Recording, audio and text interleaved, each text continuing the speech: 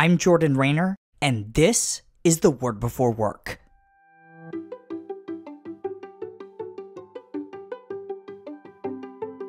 Today we're reading from Psalm 62, verse 12. Here's what it says.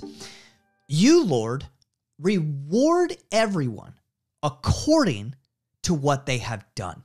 Again, that's David speaking in Psalm 62, verse 12.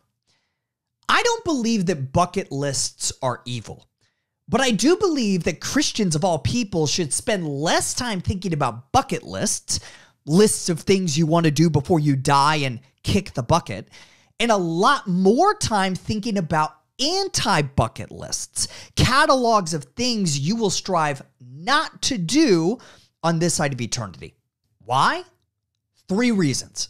Number 1, this life is not our only chance to enjoy the best this world has to offer. As Dr. Randy Alcorn has said, quote, the bucket list mentality is profoundly unbiblical, end quote, because Scripture makes clear that we will have all eternity to enjoy the earth's greatest destinations. See Revelation 21. The earth's best food. See Isaiah 25. Culture. See Isaiah 60. And jobs. See Isaiah 65. Number 2, God will reward believers differently based on how we steward this life. This is what David alluded to in today's passage, and what the Son of David, Jesus Christ, promised more than 20 times. In Matthew 16:27, for example, Jesus echoed David by saying that, quote, the Son of Man will reward each person according to what they have done, end quote. Number 3, eternal rewards are almost always tied to sacrifices we make in the present. For example, in Luke 6, Jesus said that if you sacrifice your reputation at work because of the Son of Man, great is your reward in heaven. In Luke 12, he promised that if you sacrifice your possessions and give to the poor, you will be rewarded with, quote, treasure in heaven that will never fail, end quote. For those 3 reasons, I've spent a lot more time thinking about my anti-bucket list, things I am intentionally sacrificing in this life so that I can accumulate as many eternal rewards as possible per Jesus' command. Let me give you one example from my anti-bucket list to illustrate this idea. As much as I love, genuinely, my hometown of Tampa, Florida, no city fuels my soul more than Washington, D.C. I know, I'm an absolute crazy person. I get it. So why don't my wife and I move our family to D.C.?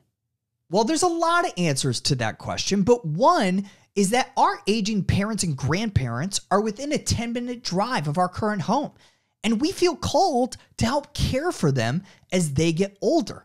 Now listen, that is a massive sacrifice for me personally, less so for my far less selfish wife. But knowing that I will have all eternity to explore the greatest city of all time, I am happy to put this dream on my anti-bucket list because I trust in God's promise that He will reward me for whatever good I do in this life. See Ephesians 6:8. You too can take David's words to the bank. The Lord will reward everyone according to what they have done in this life. Plan accordingly. Today's devotional only scratches the surface of how God's Word connects to our work.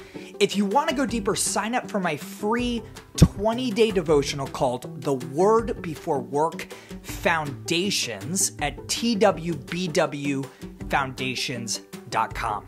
These email devotionals are designed to help you gain a rich understanding of the biblical narrative of work, how exactly your work matters for eternity, and what those truths mean for how we ought to work today. You can sign up right now, again, for free at twbwfoundations.com.